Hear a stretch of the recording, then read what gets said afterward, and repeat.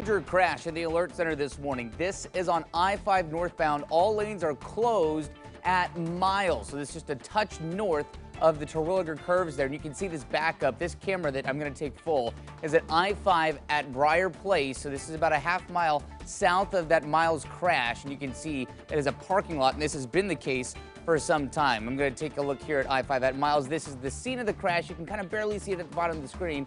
But this is what crews are working on to clean up. Let's go to a little bit of video that we actually have from the scene, try to get a better look of I-5 at Miles. So this is a look at I-5 at Miles with that scene that crews are trying to clean up right now. So this has been the case for about an hour now here on I-5 northbound. Again, all lanes are closed, and I'm not sure how long it's going to take for crews to finish cleaning that up. If you need to go northbound, just go another way around. Don't even mess with this. Emily. All right, good heads up. Thanks, Travis.